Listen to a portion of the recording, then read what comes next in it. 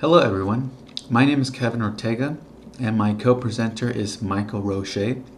We're from the NASA Jet Propulsion Laboratory.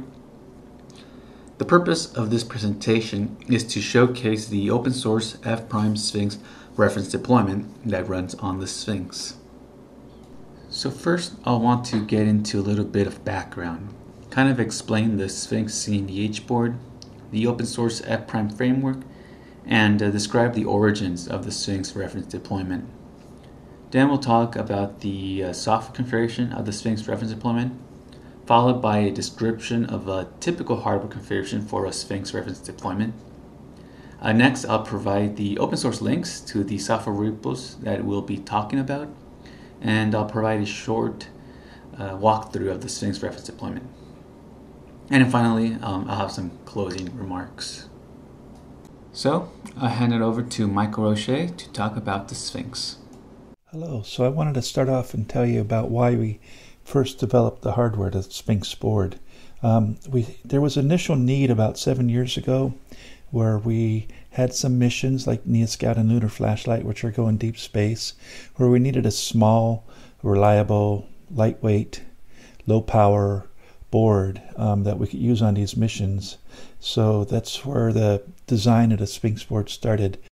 So now we're working on upgrading the board from a Class D or a Type 2 type mission to a Class B or a Type 1 type mission so that we could be used on our future missions like Mars Sample Return and Europa Lander.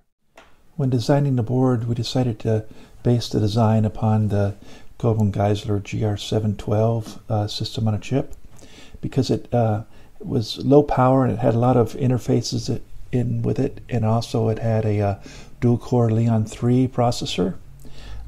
So that's the old Spark processor that you might have had on a desktop many years ago. Like some of the interfaces it gave you SpaceWire, it gave you UARTs, it had a I2C and SPI, it even had a 1553 if you wanted it, but we didn't design that into the board initially. So it gave us everything we needed for the missions, all on a small, low power chip. So that's what we based the board design upon. So in designing the board, we also wanted to keep it into a small form factor that would fit on a 1U CubeSat if we wanted to use it in that form factor. And we wanted to keep the power really low. So we have a 1 watt idle power, or about 2.5 watt average power, or 5 watt max power on the board. And we're basing it upon the GR712, like I said, but we added in the NOR flash for storing the flight software images. There's 32 megabytes of that. We have 256 meg of SD RAM, and we have 8 gigabytes of NAND flash on the board for storing science data. And as you can see, it's rad hard. So the GR712 processor is 300 kilorad, and the board itself is rated at 15 kilorad because of some of the parts. But like I said before, we're upgrading the board, so the newer design is rated at 100 kilorads for all the parts minimum. So we're working on upgrading all the parts that were lower radiation tolerant. So after we designed the board and built it and had it implemented for the missions we had at JPL, we then decided to go ahead and offer it off to industry. So we worked with Colbum. We gave them the design, and now they're developing the board and selling it to other projects. So I believe it's being used on the Janus mission from Lockheed Martin. They bought the board. So Colbum now is selling this Class D or Type 2 board for anybody to purchase and use. Okay, so my last slide about hardware before we get into talking about software. We had good success with our Sphinx Class D or Type 2 board, that now we are upgrading it for use on Class B or Type 1 missions. So we're replacing any parts that were not rated at 100 kilorad or higher with parts that are rated at 100 kilorad or higher, and going to build the board with Type 1 parts. So you can see the differences here in the chart. The yellow means what's different. So we replaced the FPGA from a Pro ASIC FPGA to a RTG4 FPGA, so power is going up a little bit because of that. But the radiation tolerance is much higher. We're also replacing the NOR flash. This NOR flash is rated a lot higher, like 300 kilorads, so a lot more stable. The NAND flash is not rated at the 100 kilorads, so it's an option. Either install it and have a lower radiation tolerance, or not install it and have a higher radiation tolerance. So that's what the differences are. We're in the middle of the design process now. We have our PDR coming up on this next month, and we're also working with Coleman Geisler to on this project, so that way they could also sell this new board, and we could use it on our missions like Mars Sample Return and Europa Lander, what it's targeted for. So thank you. Okay, so what is F-Prime? F-Prime is an open source flight software framework that is targeted for instruments, CubeSats, and smaller platforms. It is currently baseline for JPL Sphinx Leon 3 avionics system on a chip. F-Prime is a component-based architecture as well as a software framework to support that architecture. It's designed from the ground up to be compact and reusable. It includes the framework, code generators, build tools, a GDS, and it also has a unit test environment. It's designed to make it easier for developers to concentrate their efforts on mission-specific development rather than re-implementing common patterns. And you'll see this in the software configuration slide. So F-Prime runs on multiple OSs like Linux, Mac OS, Cygwin, VxWorks, and most embedded ARM processors like the Raspberry Pi. This presentation will be focused more on the VxWorks 6.7. So Lunar Flashlight and NeoScout. These are two CubeSat missions that use the Sphinx platform, and they run the F-Prime flight software framework. And as part of these CubeSat's flight software development effort, we designed, implemented, and tested drivers for the Sphinx. We developed drivers for the NOR, ADC, Sphinx Time, SpaceWire, and we developed drivers for both the on-chip and firmware SPI, GPIOs, and UART. Now for the open source F-Prime Sphinx reference deployment effort. We are using the Sphinx platform, the Sphinx drivers, and the latest version of F-Prime, which at the time of this recording is version 1.5.3. Now one of the differences between this version of F-Prime and the one used on Lunar Flashlight and NeoScout is the build system.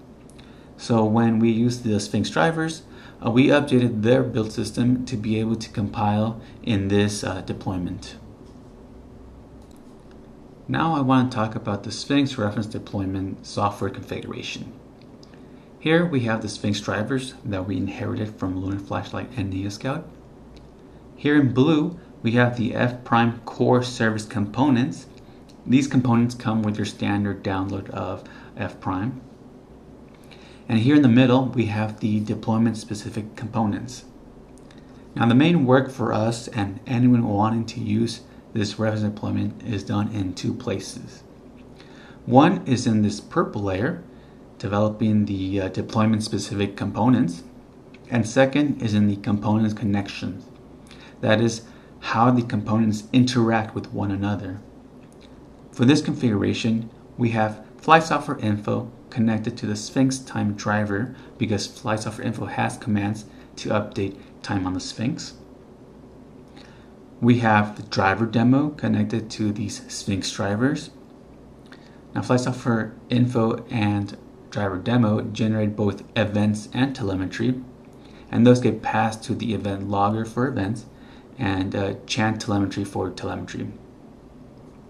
These components relay that data to the ground interface, which transmits to the GDS via UART driver. Also, we can send commands to the software via GDS. The commands go through the UART driver to the ground interface, then to the command dispatcher. This component will then dispatch the command to the appropriate component. A typical hardware configuration would involve a workstation where you'll have F-Prime's GDS running. That workstation would then be connected to the Sphinx via a UART connection, and the Sphinx reference deployment would be running on the Sphinx hardware. Now, the Sphinx hardware could be connected to other devices via one of its connectors, like for example, SPI. Now for the open source links. The first link will take you to a slick web page for F-Prime documentation. This documentation details where to download F-Prime, how to install it, and it comes with many useful tutorials. The second link is to the F-Prime Sphinx reference deployment, and the third link is to the repository that hosts the Sphinx drivers. So I want to give a brief walkthrough of the Sphinx reference deployment. We make use of Git submodules to allow us to link other repositories into our deployment. We link with F-Prime, the F-Prime Sphinx drivers, and the F-Prime VxWorks repository. The VxWorks repo is an OS abstraction layer that we built for the VxWorks 6.7. Now, going into the F-Prime Sphinx driver repo, you'll find this list of drivers like the ADC, GPIO driver, and the NOR flash driver. Taking a look at the NOR flash driver, you'll find this file structure. Now, this file structure is typical of F-Prime components. You have your XML, which defines your components interfaces and is used by the F-Prime autocoder. You have your component info, HPP, and CPP files, which are initially generated via the autocoder, but are then fleshed out with component-specific core logic by the user. You would also expect to find a docs and a unit test directory. In the docs directory, you'll find a software design document. The document shows the component's design, its interfaces, which are called ports, and the functional description of each port. SDDs can be found in each component to help the user understand the component's use and to aid the user if they choose to modify the component. And if you do modify the component, you can always rerun the unit test to verify the code changes did not break the component. Closing remarks.